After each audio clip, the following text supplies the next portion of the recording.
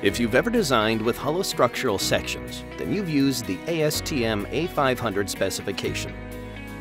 It's the standard spec most engineers are familiar with, and it's been used in a range of applications.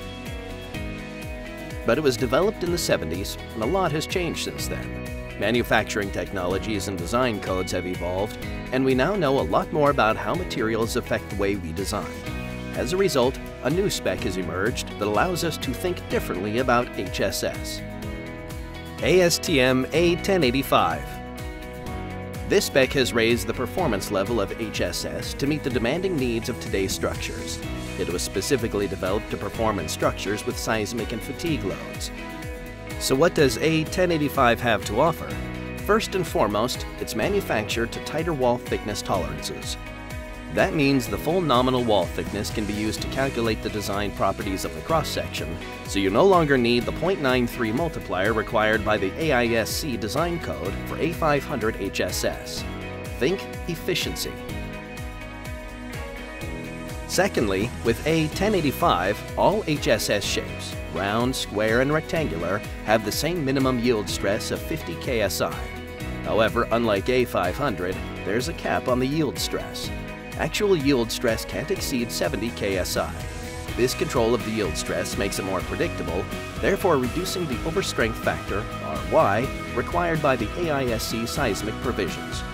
In addition, all A1085 HSS must meet a Sharpie V-notch requirement of 25 foot-pounds at 40 degrees Fahrenheit. This is the same CVN requirement for fracture critical elements in the temperature zone 2, as listed in the ASTM M270.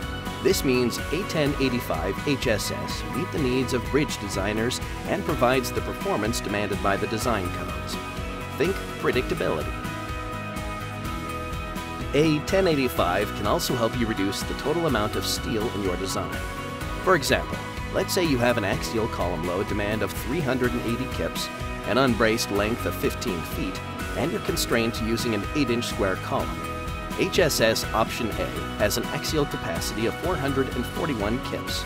Option B has an axial capacity of 343 kips. Both are A500. In this situation, you'd select Option A with a nominal weight of 48.85 PLF. However, Option C, the A1085 HSS, has an axial capacity of 390 kips. This would satisfy the load demand and have a lower nominal weight of 37.69 PLF. In this example, when you choose A1085 over A500 HSS, the weight savings is approximately 23%. Think material savings.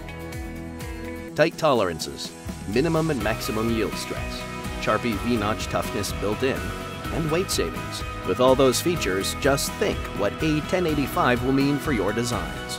It's an excellent choice for structures that are subject to fatigue, including bridges, sign supports and transmission towers, and structures with seismic requirements, which includes about half of all buildings designed in the United States. The next time you design with HSS, think A1085, today's standard for building construction. It'll make your job easier. A wide variety of sizes are regularly produced by Atlas Tube, North America's leading HSS manufacturer. For educational resources, engineering support, and tips on getting the most out of HSS, visit atlastube.com.